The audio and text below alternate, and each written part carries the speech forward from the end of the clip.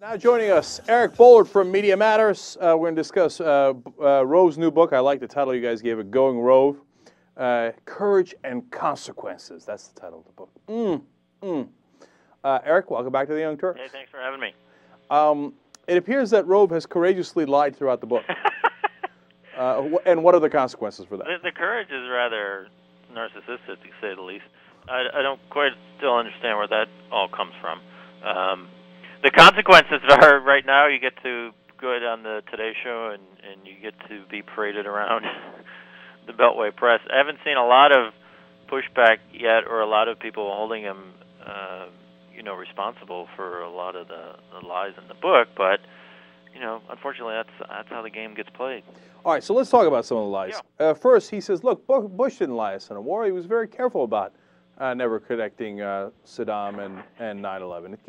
That must be right, Eric? Well, I mean, no one within the elite circles of the Bush administration has ever really come clean about this. What they do is they sort of carve out these spaces where they say, well, we didn't know, therefore we weren't lying about WMD, and would we have done it again? Well, if we had different, none of them will just come out and say, this was awful. None of them will come out and say, but the U.S. Treasury is now about $1 trillion in the hole thanks to this war. So, what Rove does, what a lot of the others do, he says, well, from my perspective, I saw people inside the West Wing, clearly trying to not exaggerate the dangers and things like that. But I mean, we've had Senate reports, we've had all kinds of reports afterwards, clearly pointing out where instances where President Bush was just telling flat-out falsehoods and things like that. And what Rove also doesn't really address is just the massive fear campaign that was launched in 2002 and 2003. And forget about the specifics about the intelligence. It was such a panic-driven fear campaign that I think will remain his hallmark, long after he leaves the scene. So, what I found interesting out of that passage, though, Eric, was that he says about how careful they were to not overstate the dangers, etc. But other than the absurdity of that comment, what I found, my takeaway from it was, they knew they were lying, so they were very, very careful to try not to specifically do outright falsehoods. Although they failed at that, as you point out, they did a number of absolutely provable falsehoods. That's right. But think about that. I mean, if I'm having a normal conversation, I'm not exceedingly careful about whether I'm lying or not, because I'm not lying. Right. My aim is not to deceive. There is sort of a filter of him looking back saying, there just seems to be, like, we could have lied a lot worse. Yeah, that's it. That's it right there. You wouldn't have believed the things that people wanted to say, but we held back and told, in his perspective, modest lies or limited lies. Of course, he won't even concede to that. But I mean, to go back now and try to claim in 2002 and 2003 the Bush West Wing was going through this stuff with a fine-tooth comb and only picking out the most carefully examined evidence. I mean, it was the opposite. I mean, Dick Cheney set up a shop within the intel community to just essentially cook the books. So this idea that Rove was part of this extra careful Bush White House operation where they didn't want to misstate anything. I would like to see some examples of some lies they didn't tell, because as far as we know, they pretty much used everything they had in their playbook. What was the stuff they didn't tell us? if Rove claims they were being so careful. Just for the record, real quick, I mean, there's 1.5 million lies, but a 2008 Senate Intelligence Committee said that Bush's claims that Iraq and al-Qaeda had a partnership were, quote, not substantiated by the intelligence. Right. And that indicating that Saddam was preparing to give WMD to terrorists were, quote, contradicted by available intelligence. I mean, those are two very, very important and large lies. Right, and that's also official language for the Senate and Beltway, which is basically there's nothing here. I mean, that's a very gentlemanly way of putting it. There was never any evidence to support any of that stuff. And it's been 7 years. Let's not forget that was the absolute bedrock of the argument for going to war. It was not some sort of tangential issue.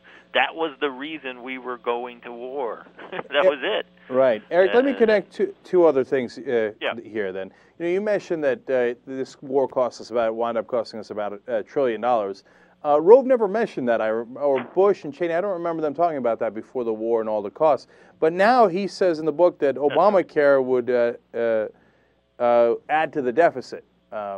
So all of a sudden he seems to be concerned about costs. But did he misstate facts on that as well? Yeah, that's right. Because the CBO says there would be the bill would be a net reduction in federal deficits of about $130 billion. Yeah, I mean the point you make is a good one.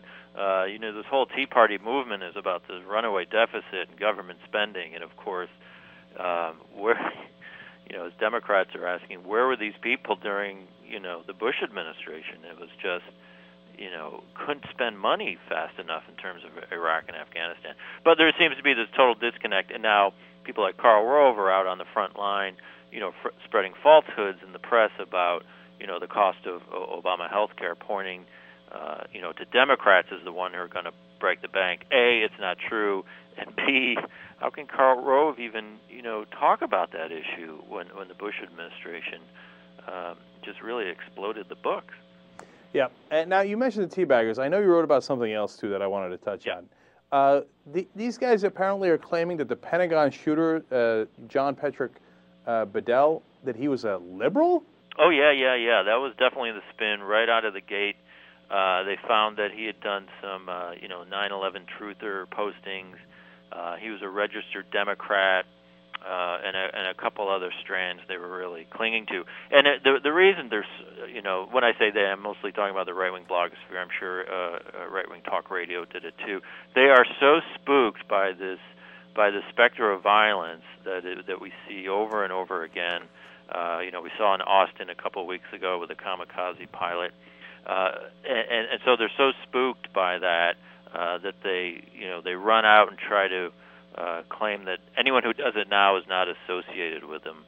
But look, this is what happens when you push this sort of alarmist, insurrectionist rhetoric. We're gonna have results, and these are the results. So on the one hand, the right-wing media loves, spreading this insurrectionist rhetoric, but then they get hypersensitive to the claim that they're actually doing it. You can't have it both ways. If you want the whole anti-Obama movement to be that, Obama is a tyrant and we're going to have to take up arms against him, you're going to have to deal with the consequences. And these are, I think, some of the pretty predictable consequences. You know why I thought they were going to call him a liberal, right? Because and I read all about it. In my opinion, he's a very, very clear libertarian, right? Doesn't want the government meddling in anything. I think he's also mentally ill, Right, and that too, right? But as soon as I heard that he was in favor of taking pot, I knew, I knew the right-wingers were like, see, liberal. Well, you know what the interesting thing is? Their real aha moment, or I think when they really felt relieved, was, he's a 9/11 truther, he's got to be a liberal. And as I pointed out, I'm sorry, but, Ron Paul just won the CPAC straw vote going away. A lot of his followers have been, interested in that movement. The Deborah Medina, the Tea Party candidate in Texas, got in trouble a couple of weeks ago because she went to denounce the 9/11 truther movement. I think there's a pretty heavy overlap between the Tea Party movement and some of these 9/11 truthers. Can I tell you something? If 9/11 happened during a Democratic president's reign, at least 51% of the Republican Party would believe that it was a plot by the Democrats. Yeah, it was a plot by Obama. Yeah, absolutely. There's no question.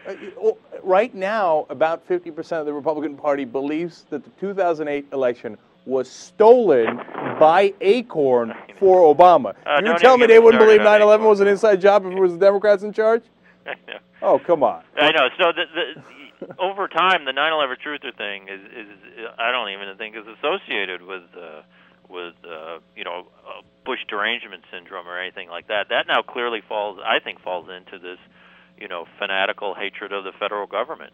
I don't think this Bedell case is as clear cut as some of the other, sort of vigilante acts of violence.